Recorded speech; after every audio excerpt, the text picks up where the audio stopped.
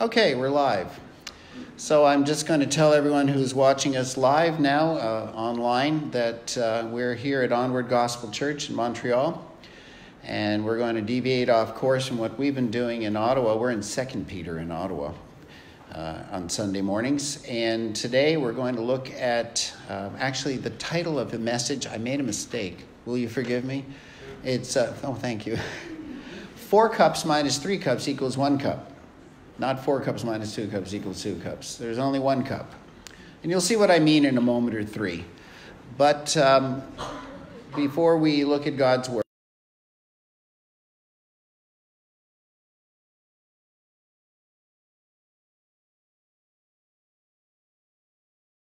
overcome any connection difficulties online and all the other things that go along with that. We ask that you would protect and keep us as we meet here in this place, and we pray in the authoritative name of Jesus that your Holy Spirit would guide and direct in everything that is said and done, and ask that you would oversee in what we're looking at today in your word.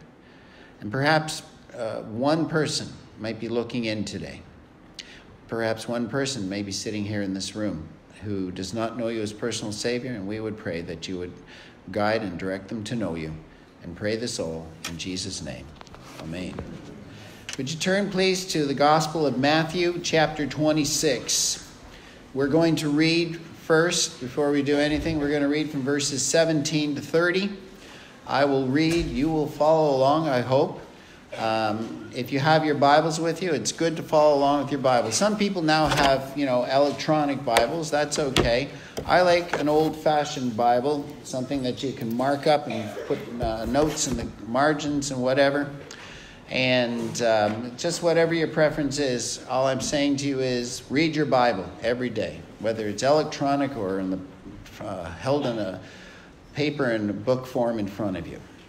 So Matthew chapter 26, starting at verse 17, follow with me, please.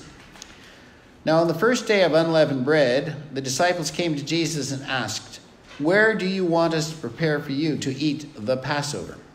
And he said, "Go into the city to a certain man and say to him, 'The teacher says, my time is near. I am to keep the Passover at your house with my disciples.' The disciples did as Jesus had directed them, and they prepared the Passover. Now when evening came, Jesus was reclining at the table with the 12 disciples. As they were eating, he said, 'Truly I say to you that one of you will betray me.' Being deeply grieved, they each one began to say to him, 'Surely not I, Lord.' And he answered, 'He who dips his hand with me in the bowl is the one who will betray me. The Son of Man is to go just as it is written of him. But woe to that man by whom the Son of Man is betrayed. It would have been good for that man if he had not been born.' And Judas, who was betraying him, said, 'Surely it is not I, Rabbi.' And Jesus said to him, 'You have said it yourself.'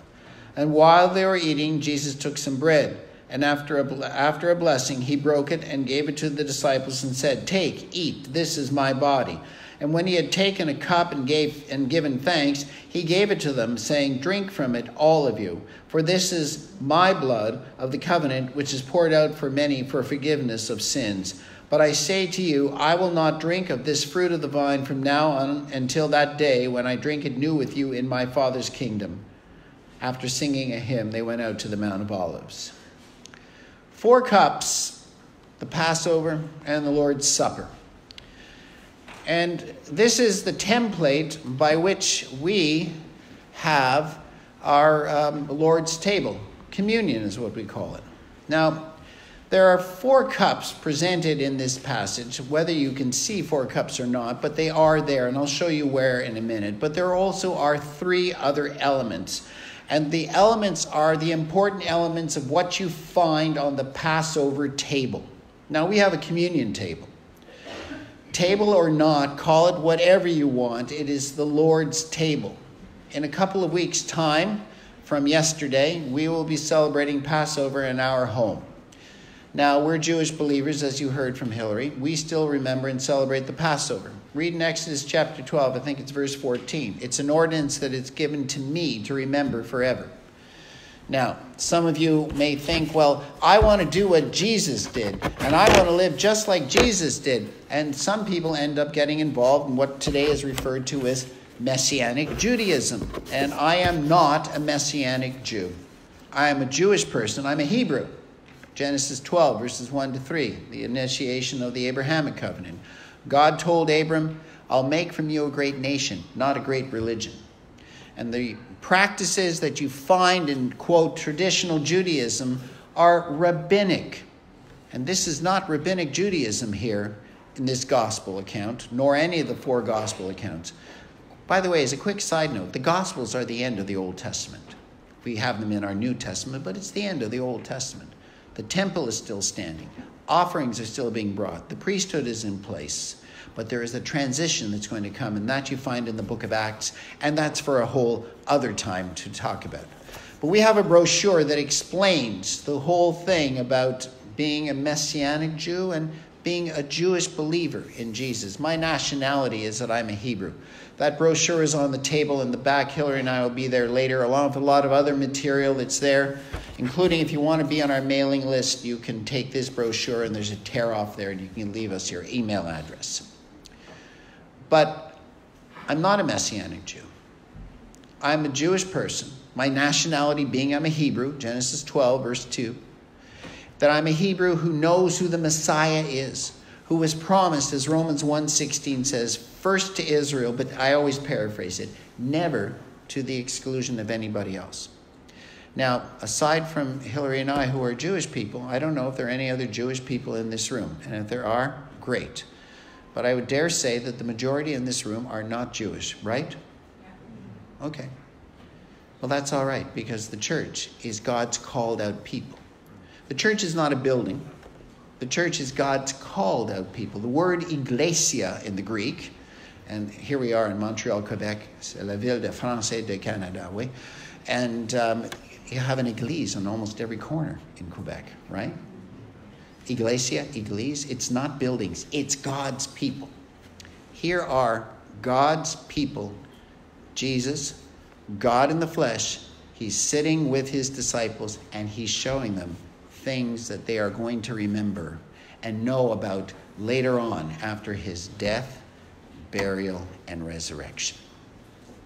Another quick aside, one of the most interesting things I always find is that when Easter and Passover coincide on the same dates, and it happens like that this year. But all that to say that here we have in this Passover meal here, one of the most important and holiest days in the Hebrew calendar, we have 4 elements that appear on every single Passover table.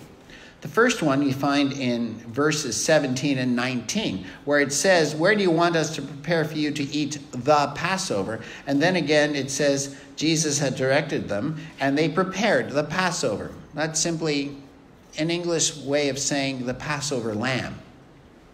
The interesting thing is that Jesus will become the ultimate and final Passover lamb that was the ultimate and final and perfect giving of himself, the final sacrifice for the sins of all people. The lamb would be put aside on the 10th day of the month, and then 4 days later would be the Passover. And that lamb had to be singled out from the rest of the flock. It had to be kept and protected that it wouldn't have one flaw upon it. It was literally like almost a newborn in some respects. And then on the 14th day in the evening, they would cut the throat of the lamb. The blood would be poured out into a basin.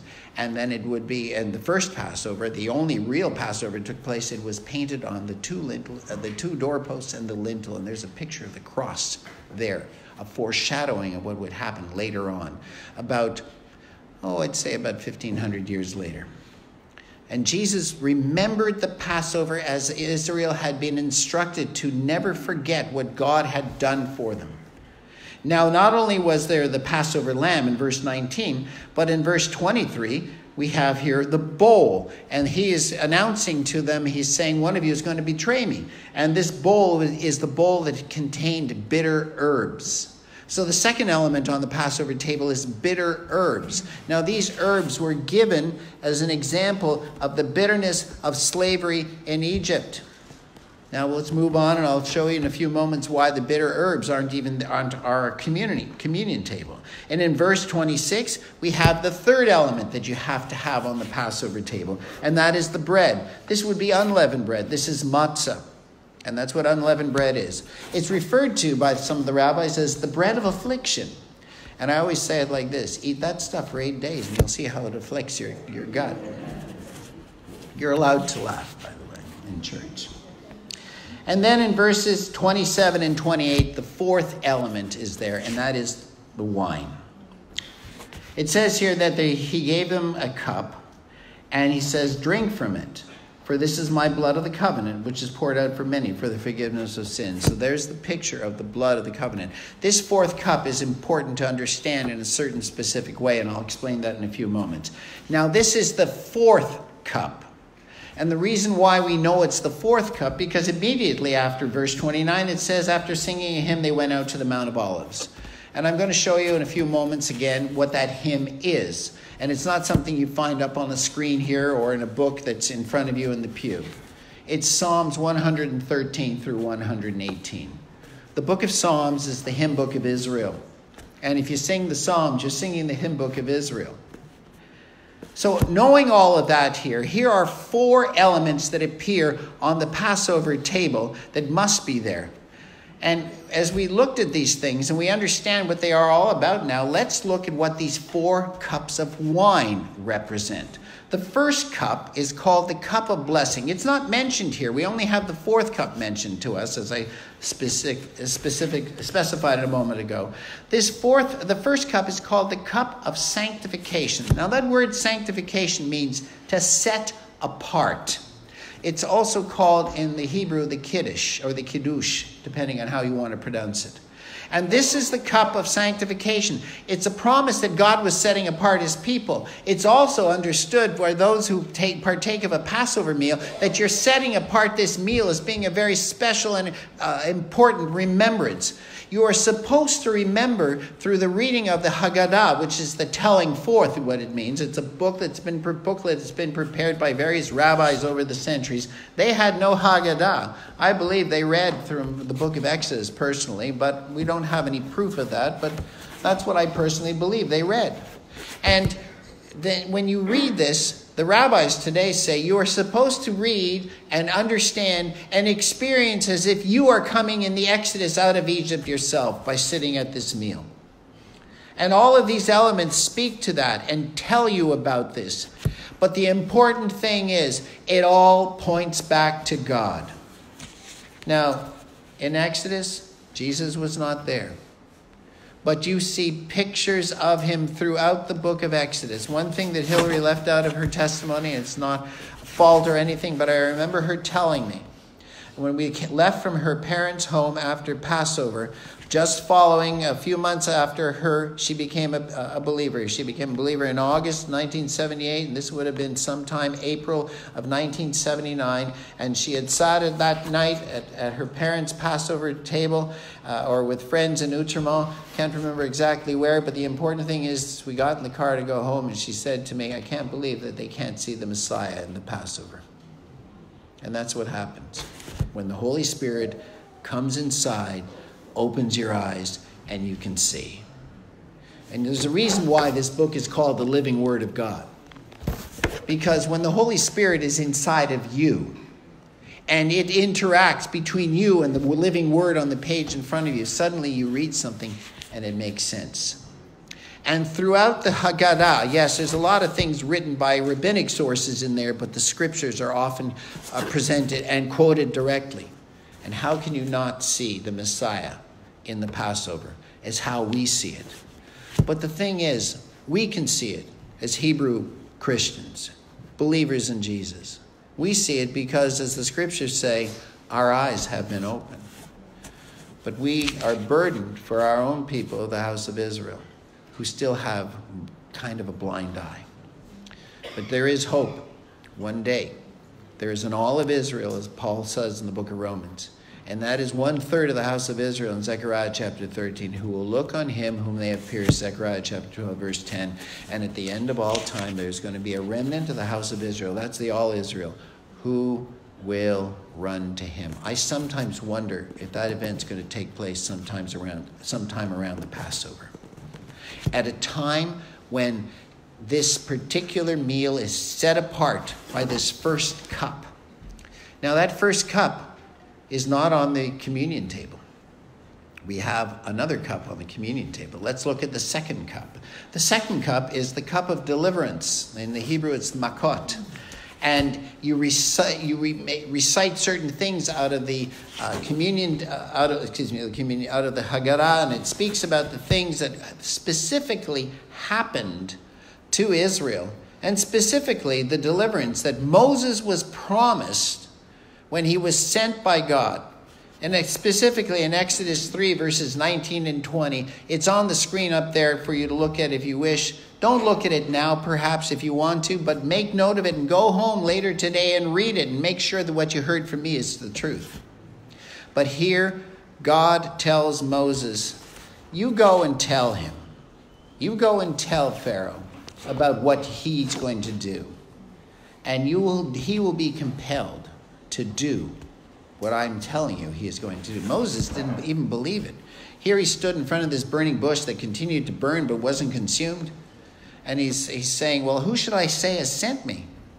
And later on, God, when he has asked that question in that same portion in Exodus, God speaks to Moses and tells him, tell Pharaoh that I am has sent you. You know what that means in the Hebrew? Literally, the self-existing one. God exists. He has always existed. He's always going to exist. Now, you may say to me, well, how can you prove that? Well, I can't. I don't know how to prove it. Is God infinite, unending? Yes. Are we finite in our current condition because of sin? Yes. There's only so much we can comprehend. The scriptures also say that one day we'll be with him in heaven. We'll look at him and we'll understand and we'll see him and know him for who he is. That will happen. So some people who are skeptics might say to you, how can you believe something like that? What proof do you have? Well, here's my proof. Hebrews 11, verse 1. Faith is the evidence of things hoped for, the substance of things not yet seen. Now, I haven't seen Jesus. Anyone in this room seen Jesus? If you've seen Jesus, you should be called an apostle. There are no apostles today. Jesus does not appear. But you are a believer in him. And how do you know? Because you read in this book. And the evidence that has been shown to you and given to you, you have believed. And because you have believed it, God imparts faith to you. And the Holy Spirit lives inside of you. And by the way, the Holy Spirit seals you permanently. You belong to him permanently. Hands up. Anyone in this room not sinned this week? Yeah, no hands go up. Neither did mine. But because of grace, God's unmerited favor to you, to me, all he says is, have you sinned? Ask for forgiveness. And he is just, he is righteous, and he forgives of sin. You find that in 1 John chapter 1, verses 3 through 10. Read that passage. It's written to Christians, believers, followers of Jesus. That's what Christian means. It's the Greek word Christianos, follower of Messiah. It's not the Christian religion. It's not the Jewish religion. It's being a believer in the God of creation, the God of Abraham, Isaac, and Jacob. The God of Abraham, Isaac, and Jacob, who said he would bring salvation through the lineage of Abraham, Isaac, and Jacob to all the nations of the world. Not just to Israel, but all the nations of the world. He delivered Israel. And if he could deliver Israel, he can deliver you. The third cup is called the cup of redemption. And this cup would be drunk or taken down right at the end of eating the meal. After the second cup, you would eat the Passover meal. Now here on the passage we have here, the meal is very simple. It's a Passover lamb, the bitter herbs, unleavened bread, and 4 cups of wine. If you come to our house in 2 weeks' time, you will roll out the door because Jewish people eat a lot more than what you see on the page here. And I blame my wife for that. She was brought up well in a cultural Jewish home, as you heard. The cup of redemption at the end of the meal speaks to how God redeemed his people out of slavery in Egypt. You've been redeemed. To be redeemed means for someone to pay on your behalf. The word in the Greek New Testament is ex agorazo, to pay on the behalf of somebody else. You've been paid for. Your sin has been covered, taken away by the very one who sits here in this passage and doesn't take the 4th cup, which I'll explain to you in a moment. If you have accepted Jesus as personal Savior, your sins are taken away. Forever, as I explained, because you're sealed permanently by the Holy Spirit. It can't be taken from you. You cannot lose your salvation. Well, there are a lot of questions. Some people will say, what about a wayward child? Well, we have 3 sons. You can find out, you can ask us about them. I can tell you this, that sometimes they didn't do exactly everything we hoped they would do. And it's not that they went way off course, but a couple of them gave us some interesting experiences and at times. And you see my hairline as proof of that. But the 2 of them who have married believing ladies. And our son, who is our lifetime project, as my wife calls him, Joshua, is a believer in Jesus. And we bear proof of the fact that believe in the Lord Jesus Christ and you will be saved, and so will your house, Acts chapter 16. And so we are always been this different family in church on Sunday, and a whole Jewish family shows up. There have always been Jewish people in the church, and there's always going to be Jewish people in the church, and don't let anyone in the Jewish community tell you otherwise. But then again, be kind and gentle when you respond to them. And that's why we teach Jewish evangelism, and I'd be happy to do that here with you as well. This 3rd cup of redemption speaks to being redeemed out of slavery from Egypt. You have been redeemed out of the slavery to sin. It's been paid for. You are no longer a slave to the world. You're no longer a slave to sin. You have the authority in the name of Jesus to rebuke the enemy who would come around anytime he possibly could to try and tempt you. No temptation comes from God, as the book of James tells us. But what do you do when that temptation comes? You say, in the name of Jesus, be gone. And you have the authority to do that. Take it up and do it. In Luke chapter 22, verse 20, it speaks about the cup, saying, this is the cup that's poured out for you, this new covenant in my blood. And this is the cup that's spoken about here in Matthew chapter 26. And Jesus doesn't take this 4th cup.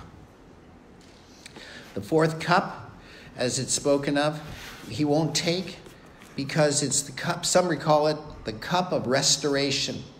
The Hallel is sung. The Hallel, as I already spoke to you, is Psalms 113 through 118. They're also referred to as the Psalms of ascent, to ascend, to go up to Jerusalem. Jesus celebrated this Passover in Jerusalem, and within 24 hours was hanging on a Roman cross, as it was prophesied would happen. Everything that happened to Jesus, his death, his burial, his resurrection, was prophesied. I've read that the odds of all those things happening to the letter of the word as spoken of by the Hebrew prophets to one person at the right time, at the right place in history are gazillions to one, as Forrest Gump might call it. Because it's almost improbable to think of it as happening like that. But it did. He didn't take this 4th cup. In John chapter 8, verse 58, he stood up in the temple in Jerusalem at the Feast of Sukkot which was important and was symbolic to what he said to them there. When they said to him, "Who are you?" And he looked at them and he said, "Before Abraham was, I am." Remember what I said moments ago about Exodus chapter 3 and the Passover? "Who shall I say is sending me to Pharaoh? Tell him, I am is sending you." And when Jesus stood in the temple and declared that he is I am, he is saying, "I'm your God. I am God in the flesh. I am your Messiah." He fulfilled everything spoken of by Daniel the prophet in chapter 9, verses 24 to 27. He came at the right time in history, in the right place, at the right event. And he stood in front of his people and he said, "I'm your God." And what did they say 2 chapters later in John chapter 10 at the Feast of the Dedication in the temple in Jerusalem? The Feast of the Dedication is the Feast of Hanukkah, as it's referred to in the Hebrew. And what did they came and they said, "If you're the Messiah, tell us plainly." Well, just 2 chapters earlier in the Gospel of John, he said, "Before Abraham was, I am." How much more plain can you be? And they rejected him. And they plotted to have him murdered, put away, because he would upset the apple cart of their relationship with the Roman Empire. And that's all they wanted, was to be able to retain their religious sway, the high priests and the priesthood of Israel at that time, and just keep the peace. And this guy was a troublemaker. He certainly was in his own way, because he is God. And he was going to deal with the trouble in this world, which is sin. And he dealt with it. But before he did, he had to come first to his own people, as he spoke to the 70 he sent out in the Gospel of Matthew, and he said, "Don't go into the way of the Gentiles, but go first to the lost sheep of the house of Israel and tell them the kingdom of God is at hand." And this is the point. Had all of Israel accepted Jesus at the time that he was there at the first time, the kingdom would have come in then. And where would you be? You would be outside of it, because the kingdom was for Israel. But Israel, because of God's promise, had to receive the promise first. "I'll send you one like a prophet unto Moses," Deuteronomy chapter 18. And he came at the right time in history, as Daniel the prophet said in chapter 9. And he did everything that was spoken of by him, as Isaiah and Jeremiah and all the other prophets said he would do. And just like it says in Isaiah chapter 52, starting in verse 13, through to all the end of chapter 53 of Isaiah, he was put to death, but not for himself, but for others. That's where you and I come in. Yeah, my people have rejected him, but it's temporary. And Israel is not done with God yet, and God is not done with Israel. And he is one day going to restore them, as Zechariah the prophet says, that 1/3 I mentioned earlier on. They will run to the pierced one. They look at him as the pierced one. I remember the first time I ever read that, and I said to myself, how can they not recognize who the Messiah is? But still they do, because of hard hearts. By the way, there are hard hearts not just in Israel. There are hard hearts in every nation group on this planet. And so what do we need? We need to pray that the gospel goes forward and that God may open up and soften hard hearts. Now, this 4th cup, Jesus didn't take it. It's the cup of acceptance. And the reason why he didn't take it is because Israel had rejected him at that point in history. And he says here, "This is my blood." Look at verse 28 of Matthew 26. "This is my blood of the covenant, which is poured out for many for forgiveness of sins. But I say to you, I will not drink of this fruit of the vine from now on until that day when I drink it new with you in my Father's kingdom." You know when I think that's going to happen? I think after the rapture of the church, after we are all taken to be with the Lord in heaven, sometime after that will come the judgment on planet Earth. That this Passover meal, which I believe is in suspension, the meal doesn't finish until that 4th cup is taken. And the leader of the house takes the 4th cup. And as he drinks, then everyone else drinks. He said, I'm gonna break the tradition here. I'm not taking it. You drink it because you've accepted me. They were all Jewish men in front of him. You, this remnant of the house of Israel, you take this cup. You drink it. I'll take it with you in heaven when this time is up. And that time would become known as the church age. And we're in the church age. And it will end with the rapture of the church. Now, some of you don't believe in the rapture, and some of you have heard me say this before. You're going to go in the rapture whether you like it or not. And it won't be a bad thing either. And then when we get to heaven, we'll be the marriage supper of the Lamb. And I believe that that's when we will take the fourth cup with him, because all of those who have accepted him will be there, and all will take the cup of acceptance or restoration, however you want to refer to it as. Israel was restored to God and brought into the land eventually. You have been restored to God here and now and will be brought to a better land, as the book of Hebrews speaks to, and you'll be with God forever. You know how long forever is? It's forever. And that's a long time. And don't you want to spend forever with God instead of somewhere else? Because that somewhere else is a place called hell. Nobody likes to preach about hell anymore, but I'm going to. It's a real place. Jesus referred to it. Jesus is I am. He is God. And that's the place that's been put aside for those who reject him. And you do not want to go there. Read about hell. Just look up the words Hades. Find a good concordance and look up the word Hades or Sheol or hell and see how it's described. It's real. You don't want to go there. You want to go to be with God forever. It's simple. How are you born again? Believe in the Lord Jesus Christ and you will be saved, and all of your house. That's a promise. And God keeps his promises. So, the fourth cup wasn't taken. They sing the great Hallel, the Psalms of Ascent, Psalms 113 through 118. But what I want to read with you specifically is, and I want you to turn to the book of Psalms, please, and I want you to find Psalm 118. I want to read with you what is read at the end of the Passover meal, specifically from verses 22 to verse 29. At the end of the great Hallel. And when he would have sung this or recited this with his disciples. And it is in the very observant religious Jewish homes, and I grew up in one like that for a period of my growing up. This is sung, this is read. We read it in the Hebrew.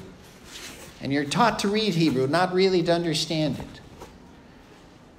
And it says this, look at verse 22 and follow with me.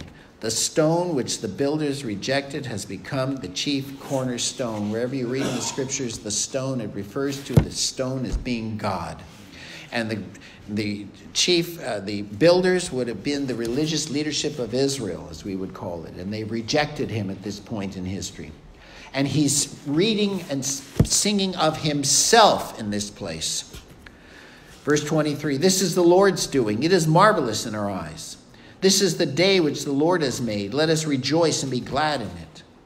The day is not, some people sing this as a chorus, and we're in church on Sunday and this is the day the Lord has made. Every day is the day the Lord has made. But this specifically speaks to the day that was set aside in all of human history, where God himself would lower himself, take on human form, and willingly go to be executed in your place. That is the day. O Lord, verse 25, do save, we beseech you. O Lord, we beseech you, do send prosperity. And then this, verse 26. And Jesus recites this at the end of Matthew chapter 23. Baruch haba Hashem Adonai, blessed is the one who comes in the name of the Lord. And he recites this as he pronounces his declaration of condemnation upon the city of Jerusalem because they had rejected him at that point. And then he goes on in chapters 24 and 25 of Matthew and speaks about the future for Israel and how God will deliver Israel. Verse 26, we have blessed you from the house of the Lord. The Lord is God, and he has given us light. Bind the festival sacrifice with cords to the horns of the altar. Well, that could be seen as the Passover lamb. But Jesus would be bound to the horns of a very different altar, a Roman cross. one of the most hideous forms of execution ever devised. And then he's saying this, "You are my God, and I give thanks to you. You are my God, I extol you. Give thanks to the Lord, for he is good, for his loving kindness is everlasting." Just the previous verse, he's speaking about his own execution. And then how does he close off with it? He says, "Thank you, Lord God." It's a picture of obedience. God the Son is no different than God the Father, who is no different than God the Holy Spirit, who willingly lowered himself to become a human being like you and me. I've often referred to it like this. The most amazing thing that has ever happened in all of human history is that God became a human being like you and I, and willingly allowed himself to be taken to that cross, to be tortured and executed and publicly humiliated in your place and mine. And he sang about himself here, knowing what was coming. Going to the Garden of Gethsemane right after this event in Matthew chapter 26. Go back to this. Because after singing that, in verse 30, they went out to the Mount of Olives. And it was there that he prayed. And it was there that he was arrested. And it was from there that he went to his execution. All in the Passover. Now I want to make a quick comparison to the communion table, which is not before us today. But the next time you take communion, I hope that I've impressed upon you what is on the table in front of you. When you take communion next time, you're taking one cup. Not four, one. And it's the cup of acceptance. It's because you have accepted Jesus as personal Savior. And you're taking, if it's a piece of matzah, if it's a piece of bread, it doesn't matter. It's symbolic. But you're taking what was broken, the bread that was broken, and you are taking in a symbolic way of what was done to Jesus. You're saying, I have accepted you. Now, you know what? On our communion table, 1 cup of wine, some bread, no bitter herbs, no Passover lamb. You know why? It's very simple. The bitter herbs of slavery to sin have been taken away. What you have is the cup of acceptance because of the broken body of Jesus. And not only have the bitter herbs been taken away, but you have eternal life. And you have no need of a Passover lamb because, as it says in Hebrews chapter 1, verses 1 through 4, he sits at the right hand of God in heaven. So there are 4 lessons from Matthew today that we're going to take. And they're simply this. Jesus is that final Passover. The bitterness of sin is gone. The Passover is in heaven. The Passover lamb is in heaven. Hebrews 1, verses 1 to 4. And he is coming back. And perhaps it is today. Do you know why he's coming back as he promised? Because everything of points 1, 2, and 3 on the screen in front of you have happened exactly as he said it would happen. He's coming back.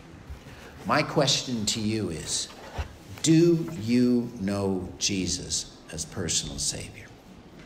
I usually presume that on most Sundays, wherever I am to speak, whether it be here or back in Ottawa, that the people in front of me are followers of Jesus. I don't know. I can only presume. But I'll never be so presumptuous to think that there might be one person perhaps looking in right now or later on when it'll appear on our webpage, and this message will be there for a number of days, www.ihopecanada.org, or on one of our community pages, Israel's Hope Bible Church on Facebook, where this is being broadcast from. The important thing is, do you know Jesus as Savior? Have you made a decision about him? Where are you going to spend eternity? And if you've made that decision, what are you doing for him today and this week coming? Because he could come for us today or this week coming. Are you ready to go to be with Jesus? Father God, thank you for the privilege to come and speak to these people here today. Thank you for Jesus. Thank you for eternal life in him. Thank you for causing us to know you because you have drawn us to you. And thank you now for doing what you've done so that we can have eternal life. And we pray this all in Jesus' name. Amen.